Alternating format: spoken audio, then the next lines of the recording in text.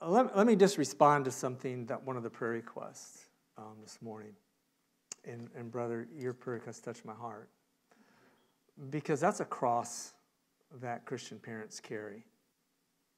When you raise your children in the faith, they know, they've heard, and yet they make choices that break your heart.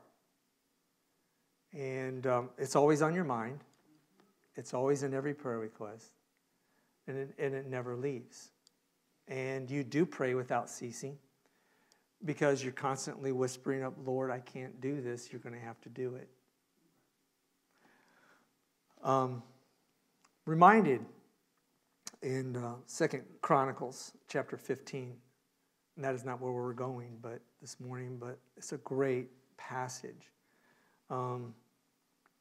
And Jehoshaphat was facing an enemy that there was no way that they could win. There's no way they could defeat this enemy. There was more of them. They were warriors. They knew how to fight. They knew how to kill. And Jehoshaphat was not up, humanly speaking, to the task. But they did something. They prayed. And they brought the whole family, their families before the Lord, and they prayed. And Jehoshaphat was reminded in chapter 20, verse 15. And I don't want us to ever forget this. That the battle is not ours, it's the Lord's.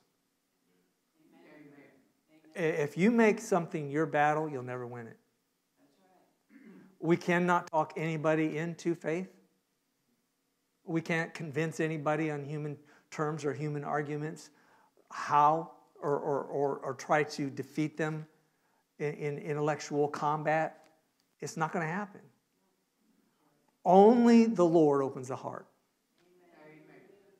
And so do not grow weary in well-doing. For in due season we will reap if we do not quit. And so the Lord makes all things beautiful in His time, not ours. And there's a lot of there's a lot of young people that have come to the Lord after their parents have already gone home. Now, that's just honest. Because the Word of God never returns void. It always accomplishes what God wants. You believe that? Then we don't have to live in defeat. Even when the enemy comes and whispers in your ear, it's too late.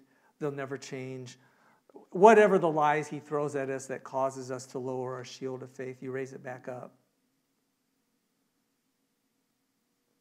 Ah, Lord God, you've made the heavens and the earth by your great power and outstretched arm. There is nothing too difficult for you. End of story. If he can drop the Apostle Paul in the dirt, he can drop anybody. Amen. That's what we need to. We don't need to look at the battle, but look at the one behind the battle. It's not ours. It's not ours. It's His. You're welcome, brother. Well, this passage that we're going to be on today, and I think maybe, I don't know if I'll get through. I've never written so many notes, so I don't know what time you guys eat lunch. I'm just kidding. This weighs heavy on my heart. The question I have for you this morning is, how many ministers are here this morning? How many ministers are here? There was an article written many years ago by Moody Monthly. It was published about a church in California. And the title of the article was, "The Church with 900 Ministers." Now you think, my gosh, how big was that church that it needed 900 ministers? When someone comes up to you or you're talking to someone and they say, I'm in the ministry, well, what comes to your mind? Typically, where are you pastoring? Or where are you serving the Lord? What church are you in? What, are you a missionary? Are you, you're in the ministry. What do you do? Well, I want to ask you to really think about something this morning. I want to challenge the Western church thinking and get back to the Bible. What does the Bible say? That has to be the final authority. Amen. Question again, is there a minister in this church? And it's not me. When I ask you, is there any ministers here this morning? Typically we think of the pastor or pastors, or a term, an unbiblical term, is it clergy? Somebody who's got the collar turned backwards in some denominations. Whatever it is, they are the minister. And once we start thinking that way, please listen to me, we will gut what the New Testament says a church should be.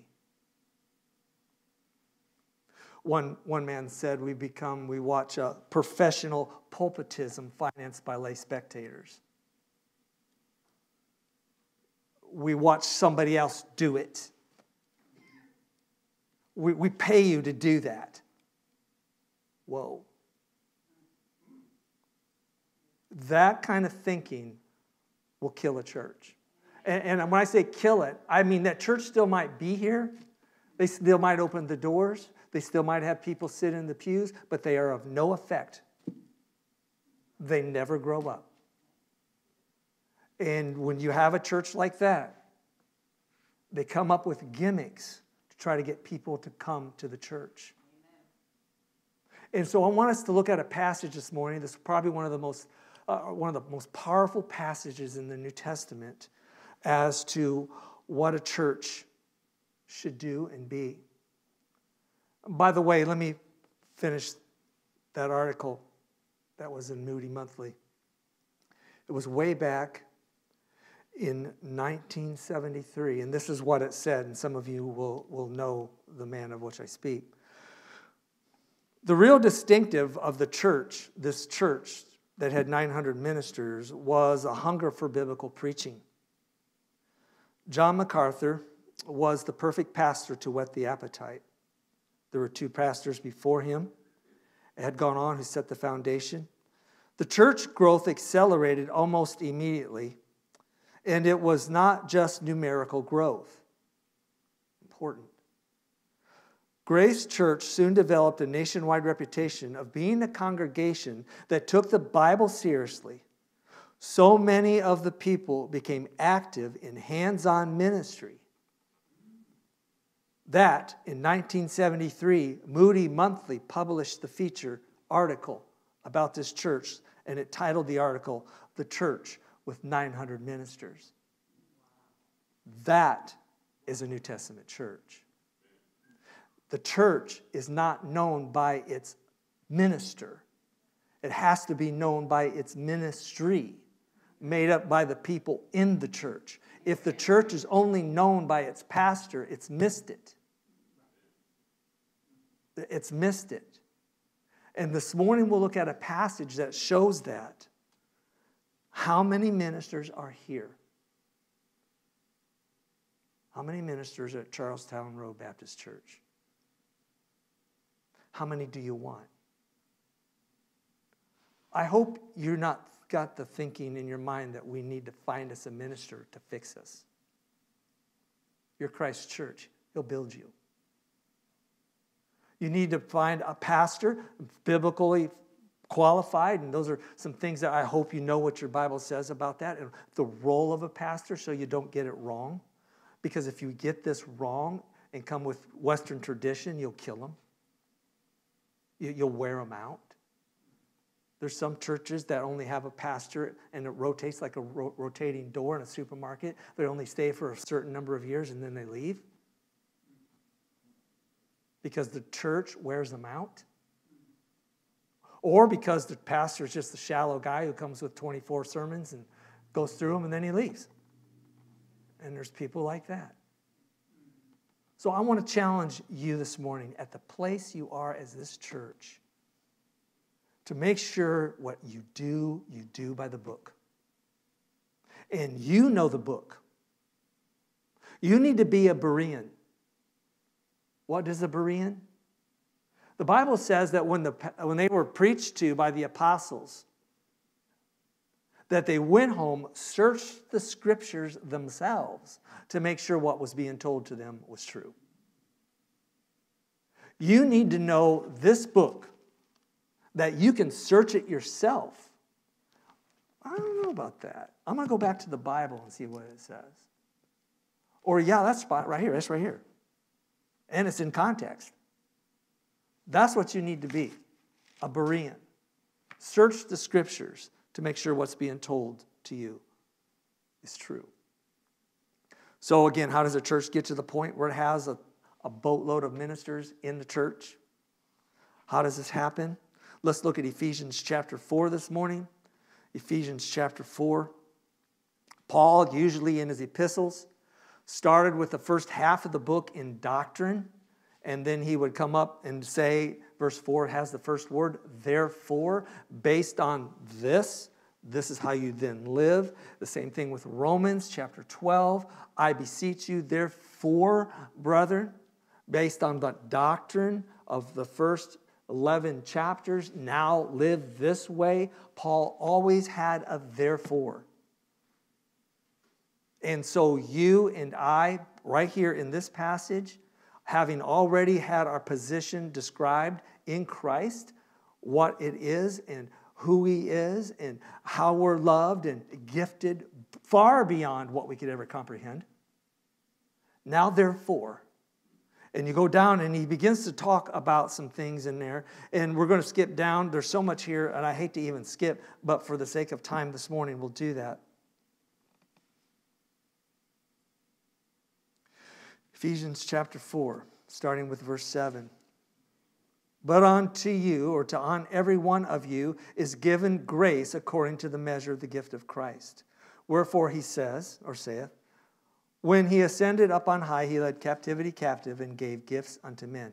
Now you'll see a parenthesis there. We're going to skip down to verse 11. Okay, we're just going to skip that part right now. And he gave some apostles, some prophets. That's verse 11, chapter 4, verse 11 in Ephesians.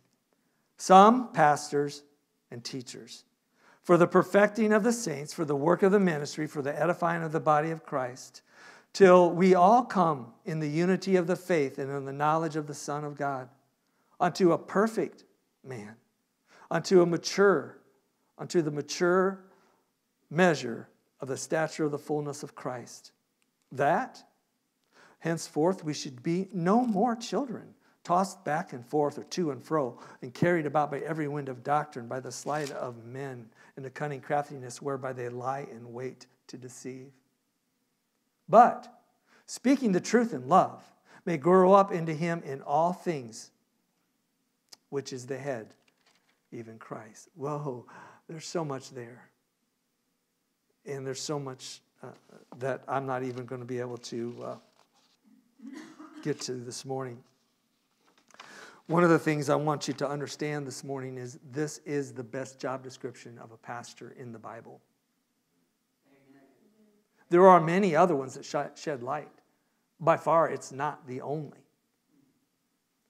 But sometimes when you have a church, and it could be a Pharisaic church, a legalistic church, which cuts its own lifeblood by all the rules and traditions that it creeps into its constitution.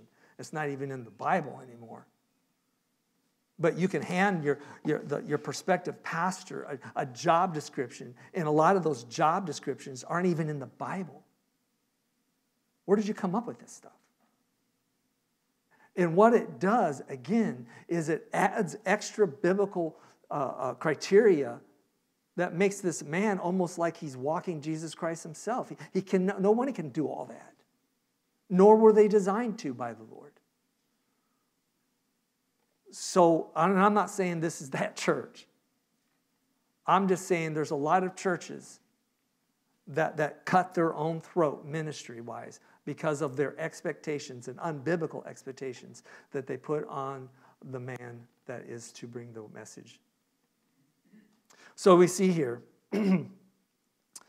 verse 7, it says he gave gifts to the measure of faith. Now, this is something, again, I'm just going to reference this. Again, everybody in here has been given a gift according to the measure of grace. Everybody in here has something that was divinely given to you at your salvation.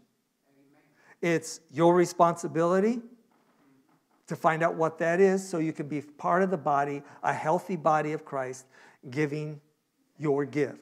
By the way, there is no age limit. It does not expire. I want you to understand that. There is no, you get to serve until you're there is no retirement from ministry.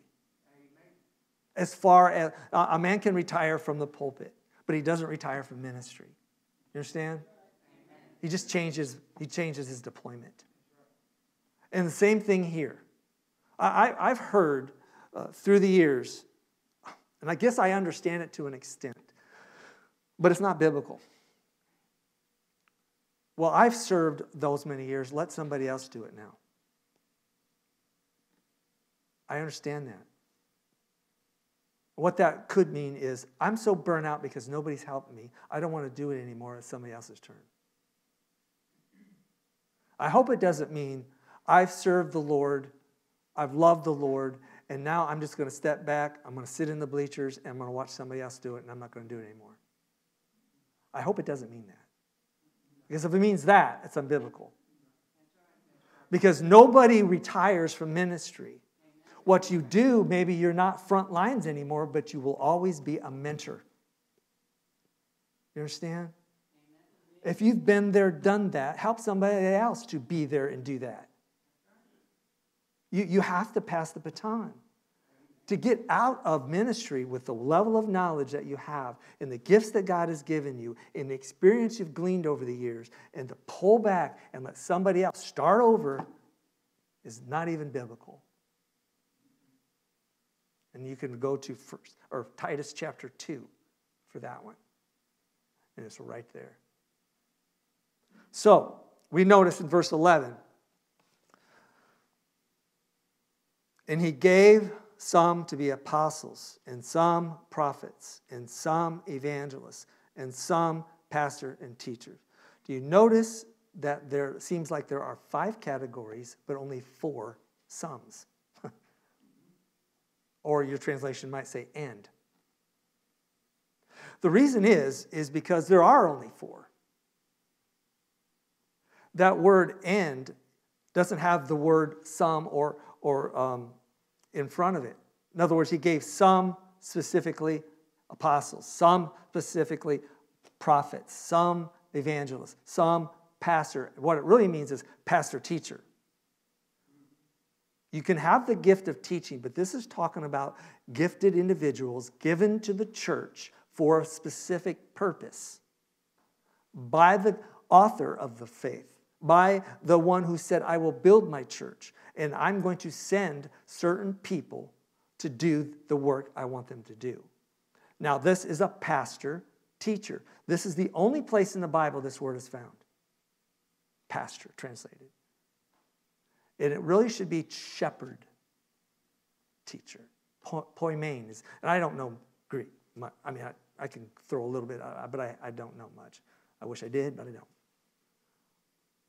So it's translated 18 times in the New Testament, and almost every time it's shepherd or shepherds or shepherding. This is the only place it's pastor. By the way, it's the only place that evangelist is mentioned here as well. It's the only place in the New Testament. So these men, this pastor teacher is for today. The evangelist is for today. And I want you to understand, Ray Stedman put it this way, just so we can kind of get a clarity of it. He's a great guy to tap into. The first 2, apostles and prophets, are concerned with the originating or expounding of the word, while the last 2, the evangelists and pastor teachers, are concerned with applying the word to individual lives.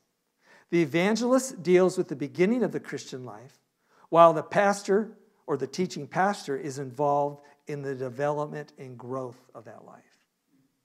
In other words, the evangelist today might be a missionary who goes into a place where the word is never been heard before, and they got that unique ability to draw people to the Lord. They've been gifted by God to share the word in such a way that people come to Christ. They help those churches get established, they can move on, and they establish pastors. That's why Paul told Titus, very important when you look at the qualifications of leadership, 1 Timothy chapter 3 and Titus chapter 1. They're a little bit different, and there's a reason why. When he told Paul or Titus in the island of Crete to ordain an elders in every city as I have appointed you. In other words, go to the cities, go to local churches, ordain those pastors, ordain those, and it's the same word, they're interchangeable. The word overseer, bishop, pastor, elder in the Bible is always an interchangeable word. They always mean the same person. They might shine a different light on the responsibility. So they go there, he ordains elders in every city. This is the kind of guy you want, and then you move on. There are no deacons mentioned in Titus, although there are in Timothy, and it could be because of the maturity level of the church. But I want you to understand that the pastors were to come in and begin to perfect the saints or teach the saints. They do have their role. Now, you notice again, God gave, or the Lord gave. And that's important too, because the Lord not only gave us the Holy Spirit, he gave us men that come alongside with being used by the Holy Spirit to begin to teach. So, by the way, this word evangelist, I want you to understand something. And this is one of the things that I want to address. An evangelist, when we think of an evangelist today, we think, well, that's Billy Graham. Or yeah, we think of somebody like that, and that's true. But that wasn't these guys. An evangelist isn't somebody with 7 suits and 7 sermons who comes into a city, stirs up things, and then blows out. No, they were somebody who planted themselves in a local church. Their primary responsibility was add to the church. Now, and here again, when you study the scriptures, know what it says as much as what it doesn't say. You know what I mean? The evangelists won people to Christ. They got the foundation going. The pastor teacher came along and began to build up. And the evangelist did that too, but to build up or perfect or equip that person for ministry. And sometimes we get to the point where the reason the church is not growing is because we don't have a good pastor. Now, maybe they just don't have any evangelists. Or maybe the evangelists that are in the church aren't doing what they're supposed to do. Everybody's supposed to, by the way, do the work of an evangelist. Every believer has the Great Commission. Do we not? That word go, therefore, wasn't given to a select few. It was given to us all. We all need to be involved in that.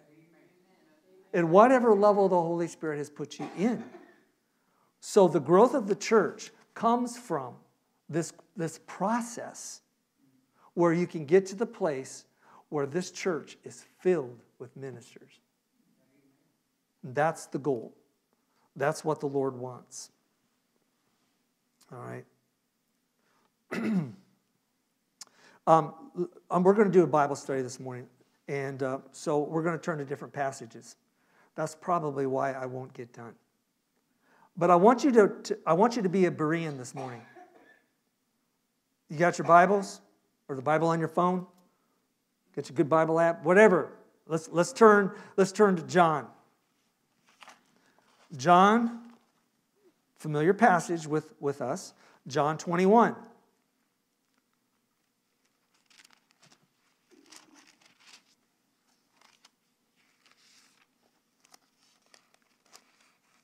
John chapter 21.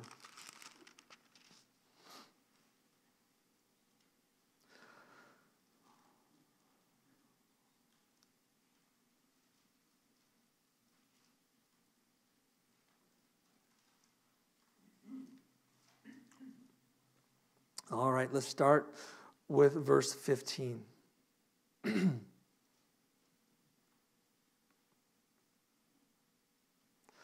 So when they had dined, Jesus said to Peter, or Simon Peter, Simon, son of Jonas, lovest thou me? Do you love me more than these?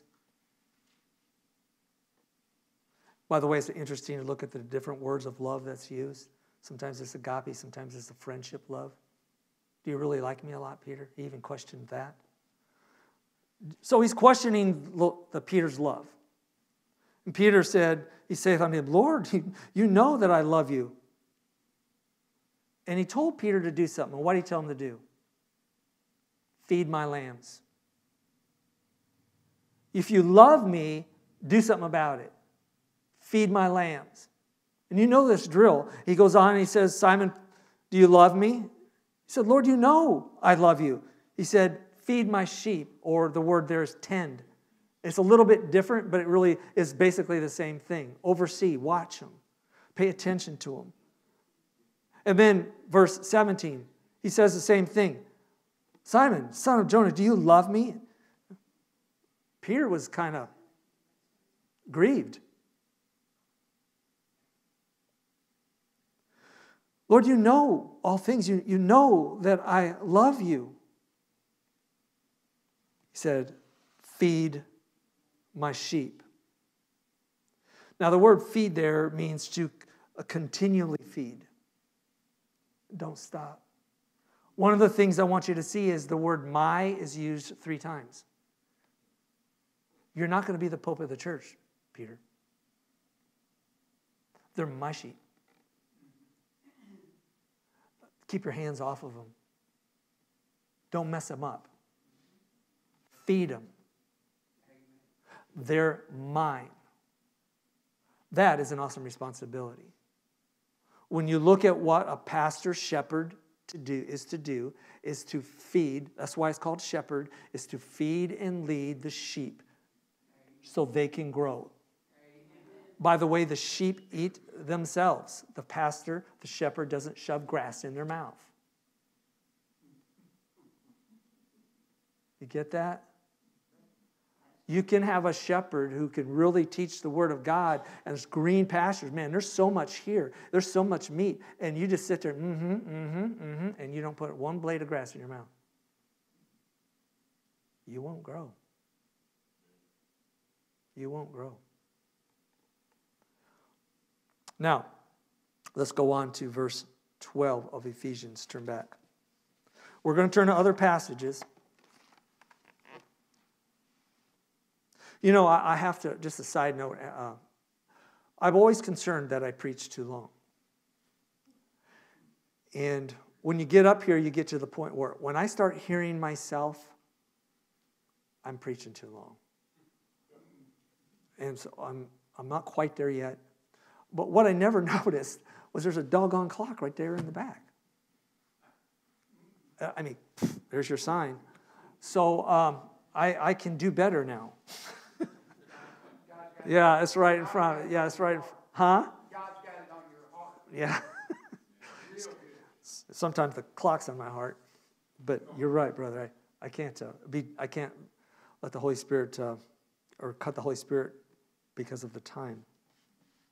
Now, verse 12, this is really important.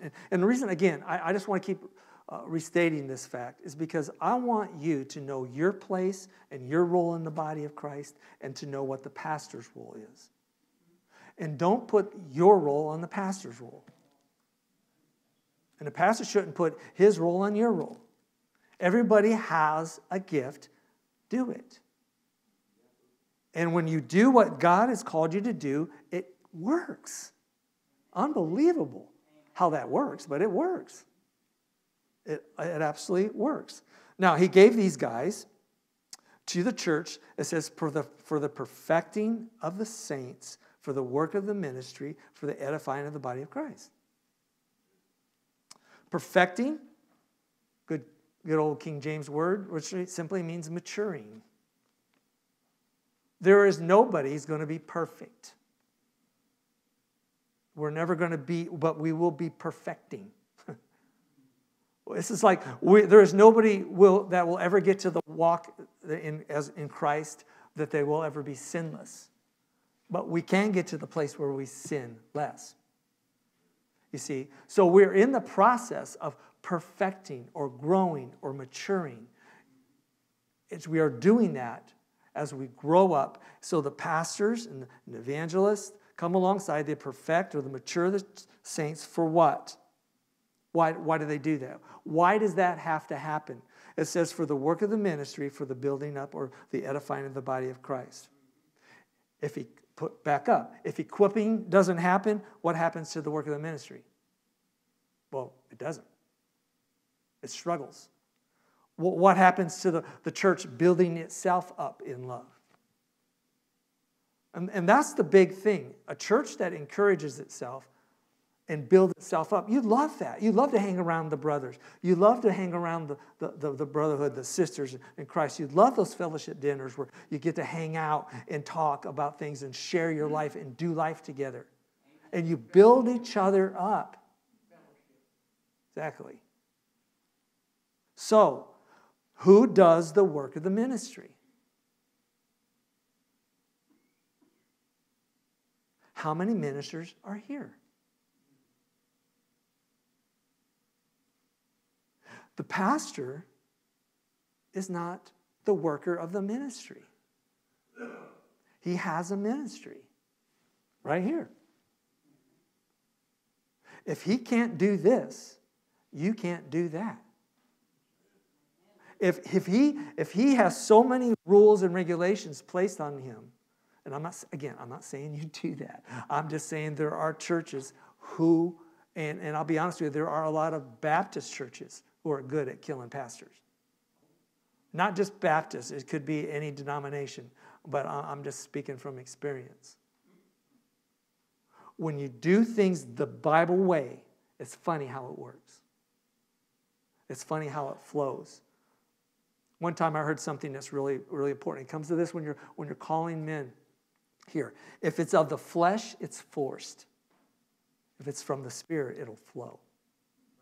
Please remember that. When you want the Spirit to lead your decisions, you want the Spirit to lead you in your life, if you have to push open the door, you probably shouldn't have gone through it. If it's of the Spirit, it will flow. And you're walking in the will of the Lord, and His word is a lamp unto my feet and a light unto my path. Guess what I can see? All the snares of the enemy.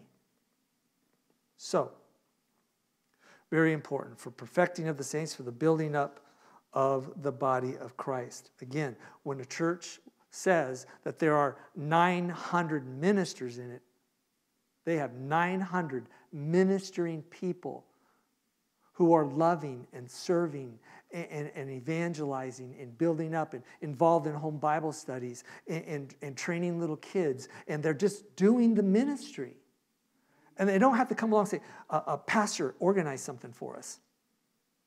Start something for us. No. How do you know God's leading you? Because you can look at the congregation and you can think, boy, we sure could use that. We need this. I'll go to the pastor and tell him he should start it. If it's on your heart, maybe the Spirit's leading you. You can get advice. You can get counsel. Absolutely. But if it's on your heart, you do it. Well, I don't know how to do it. Exactly.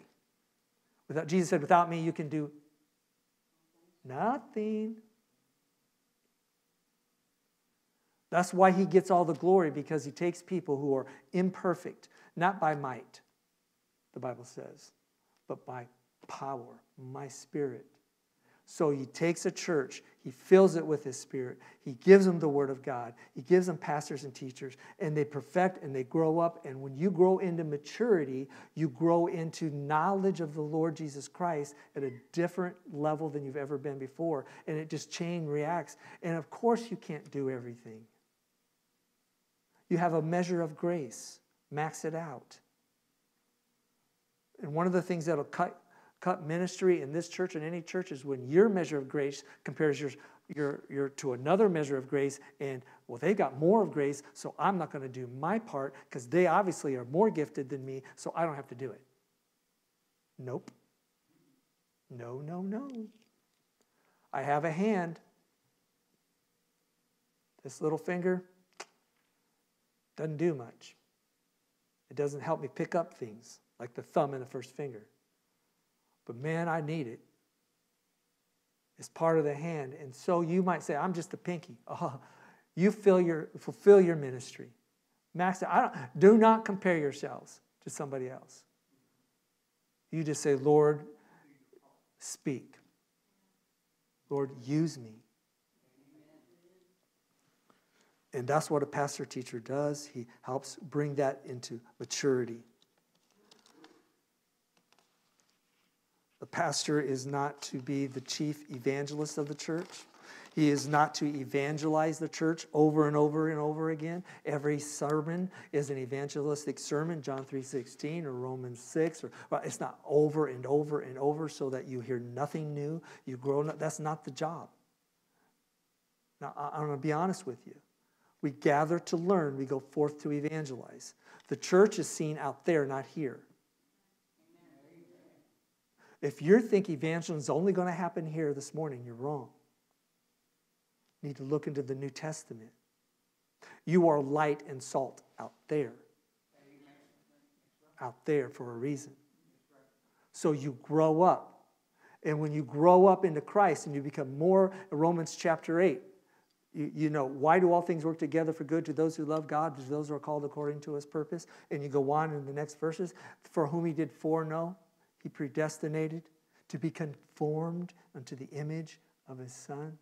The whole reason you were saved and I was saved and this church is here so that you can grow up into the conformity of the image of Christ. And when that happens, do you possibly think a church would not care about evangelism? Do you think we could grow up and have the heart and the mind of Jesus Christ and not care a whit about lost people? No way. It's impossible. So a church that doesn't care about winning the lost, or doesn't care about supporting missionaries, or doesn't care about teaching young people or teaching adults or whatever it is, that's not a church that's developing into the image of Christ. It's just not.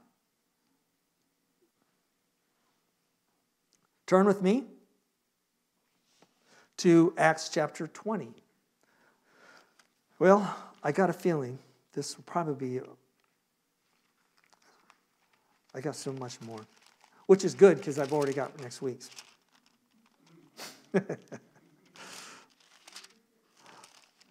Acts chapter 20. This is great stuff. This is good. This is one of those verses that shed light. And there's a few other verses we might go to. I might go a little longer, but I promise it won't be long. And by the way, I usually have about 3 or 4 closings as I wind down. So if I say in conclusion, that doesn't really mean that. It could be my first in conclusion. Acts chapter 20, verse 28. Great verse. Take heed to yourselves, therefore. I'll start over. Take heed, therefore, unto yourselves and to all the flock which the Holy Ghost or Holy Spirit has made you overseers. There it is again. To feed the church of God, which he hath purchased with his own blood. Now, who are these people? They're from the church of Ephesus. Turn back to verse 1 of chapter 20. You're in the book of Acts. Let's just get who these people are. After the uproar had ceased, Paul called unto him the disciples and embraced them and departed into Macedonia. And when he had gone over the parts, so he called the disciples and embraced them. So these people are those who follow Jesus Christ. They are, some places you even see the overseers are the elders of the church at Ephesus. So again, it's an interchangeable word. when you have an overseer and you have an elder, it's the same shepherd idea. Take heed to yourself, pay attention to yourselves and the whole flock. Watch yourself. Take heed to yourself.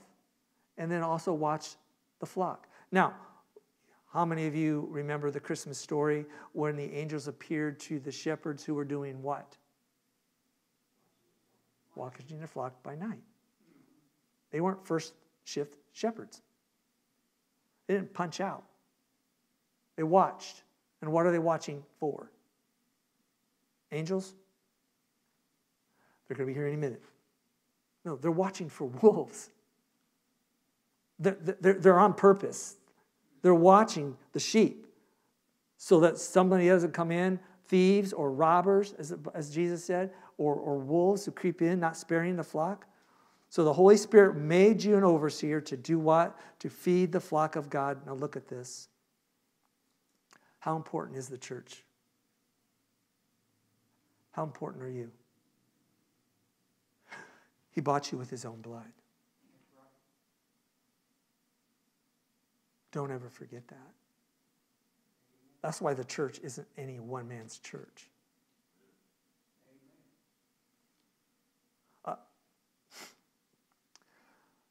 I don't know. That's why, personally, a senior pastor's parking place, I have a problem with that. I really do. What? Where did that even come from? That's nice. But that gives in the mind of the church, he's more important. He's reverend. He's this. And look, he's a part of the Bible. You know, we respect them. We follow their leadership. But please understand what the Bible says.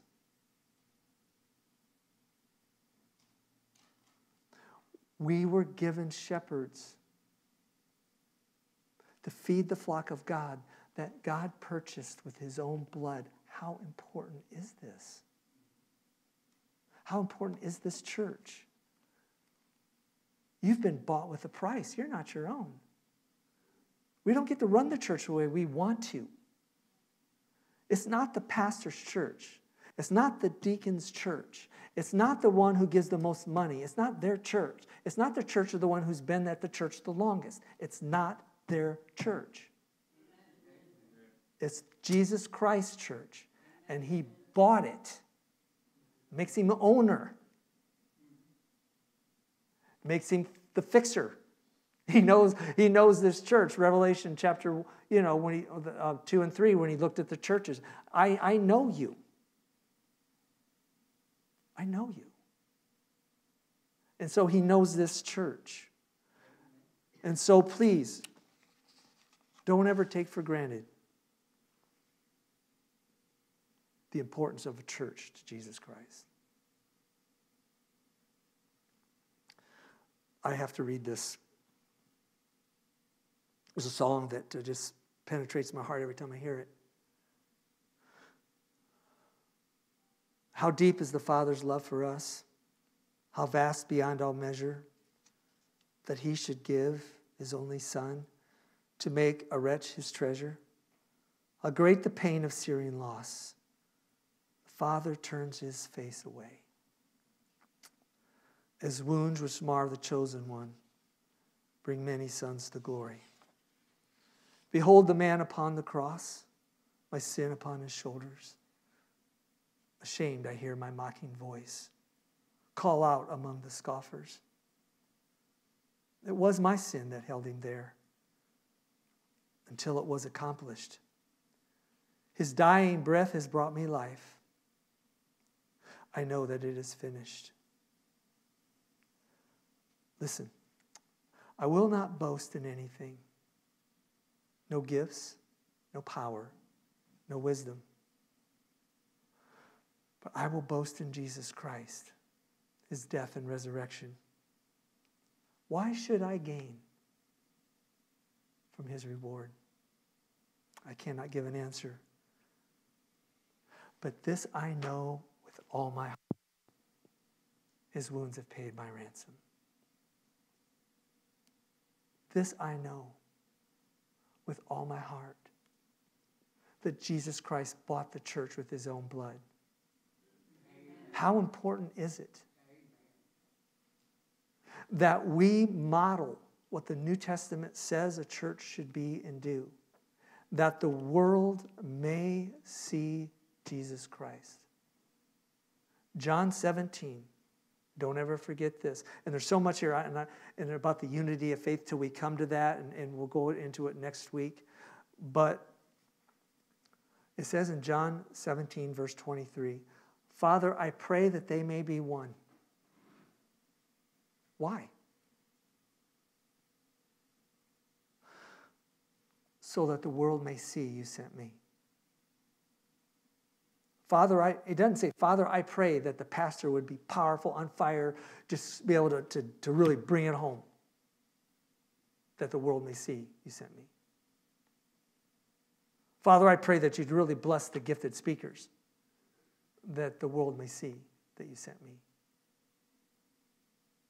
No, he said, Father, I pray that they may be one, that the world may see you sent me. Church, when we grow up into full maturity, and we become into the fullness of the stature of who Jesus Christ is, the world will no longer see a man. They'll see a church. And when they see the church, they'll see Jesus Christ. That's the goal. The whole thing, the whole dynamic of growing up into Christ, of having pastor teachers, of using what God has given us. And we're going to look at that next week. To bring about the maturity is not so we can get puffed up by our knowledge of the Bible. Knowledge puffs up, but love edifies. We don't get a big head.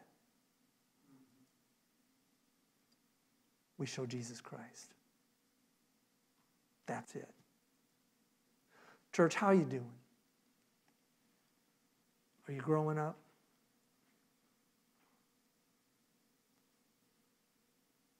Are you still seeking God? Are you still wanting to know him?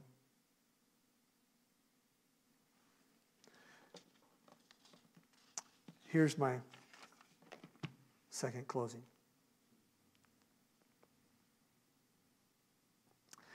A.W. Tozer, in his book, The Pursuit of God, which I highly recommend that you all get that book.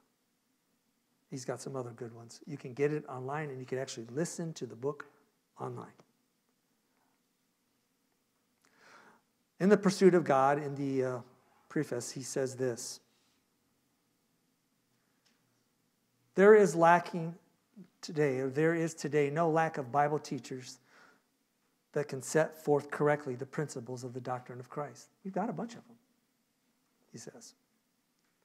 But too many of these seem satisfied to teach the fundamentals of the faith year after year. Strangely unaware, there is in their ministry no manifest presence, nor anything unusual in their personal lives. They minister continually to believers who feel within their breasts a longing which their teaching simply does not satisfy. I speak in love.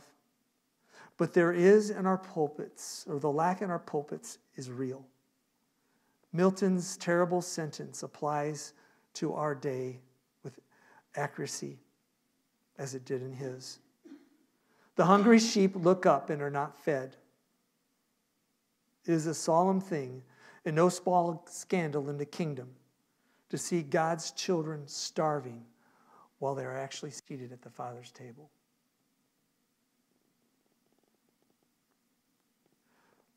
Church, is important that you do not find a pastor who can give you goosebumps, as good as goosebumps are. That you can get a pastor who can get some tears to flow. As I said before, I'm a crier. Get emotional. But that doesn't mark a successful service. that doesn't mark a maturing church. Get somebody who can feed. And when you get somebody who can feed, eat. Grow up. It's not about you. It's not about the pastor. It's about Jesus Christ. Amen. Let's pray. Well, Lord, we've really looked into the Word this morning and seen the passages and it's just scratched the surface of what the ministry should look like. Lord, there's so many things that can call us off.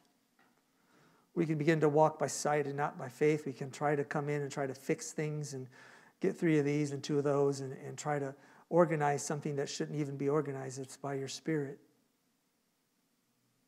Lord, we know that you're not the author of confusion. Everything should be done decently and in order. You have given gifts and gifted men. Lord, it's your church. Help this church to get an insatiable hunger to know what a church can be when it grows up into the fullness of Christ. I thank you, Lord, for the men who've stood in this pulpit before me, and Steve, who faithfully taught the Word of God, that this church might grow up, that the people might mature into Jesus Christ. Lord, I pray that this week that you'd give us, each one of us, an open door to share Christ. Father, I pray that we would look to you when times are rough. Father, I pray that we would go to the Word as a lamp unto our feet. Father, I pray that your Holy Spirit would comfort us. You are the God of comfort. Father, I ask that you would just lead, guide, and direct by your Word and by your Spirit. In Jesus' name, amen. As we